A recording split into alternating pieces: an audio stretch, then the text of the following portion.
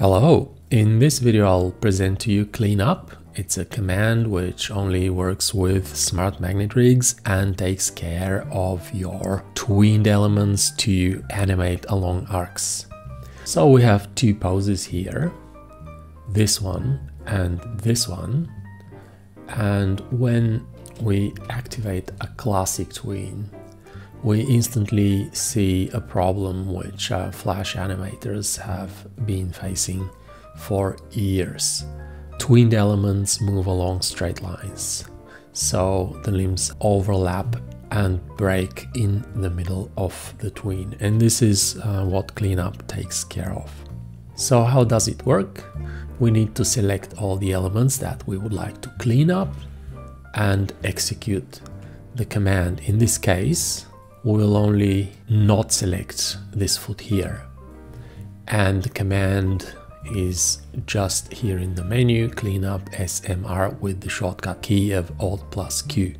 So when we execute the command, after a couple of seconds, all these keyframes are generated here, which basically make the movement happen along arcs, and the elements don't overlap. Now, the automatically generated keyframes are all marked with a comment label, just so that we can distinguish them very easily from our own real keyframes. There is a problem in some versions of Animate where these comment labels slow down timeline playback. That means when you hit enter, this can be slower than if there weren't any comment labels. So there is an option to switch comment labels off.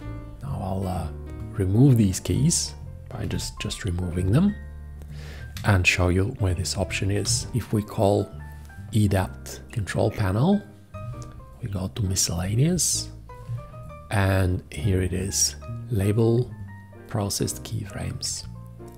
By default it's disabled, so I'll disable it now and do the cleanup again. Now we can start either from a stage selection in the left key, and the cleanup will go from the left to the right. In previous versions of EDAP tools, we were going from the right to the left. But as of EDAP tools version 6, we go left to right.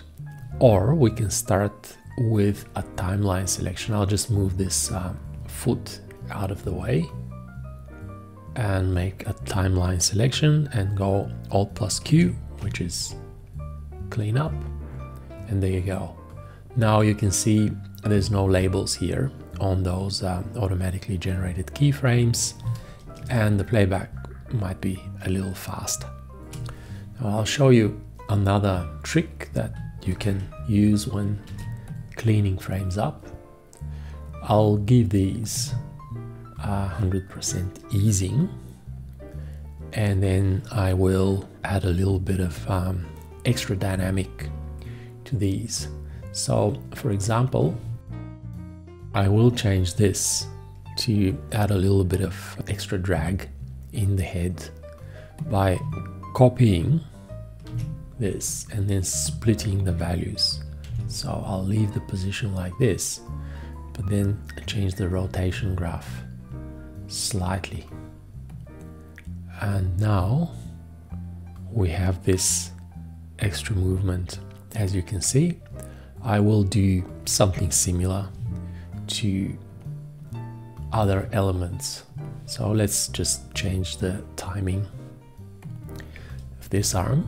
It doesn't really matter that it just jumped, because when we clean it up, all the elements will just go back in place. And I will do this trick for the leg and the foot. So the leg, I'll split these, keep the position going with easing of 100, and then change the rotation a little bit so that we have a bit of a delay there. And I will do the same for the foot.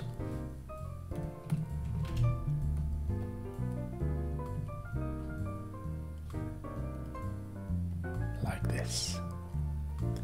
Now it disassembles, but you can see there's some probably nicer dynamic there. And now I will select and execute cleanup by pressing Alt+Q. And we can now see the animation.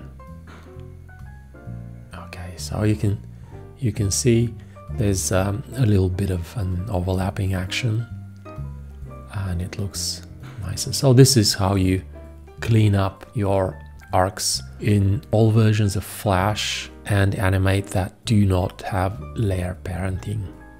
And even if you have access to layer parenting, it may still be easier and more convenient to use cleanup.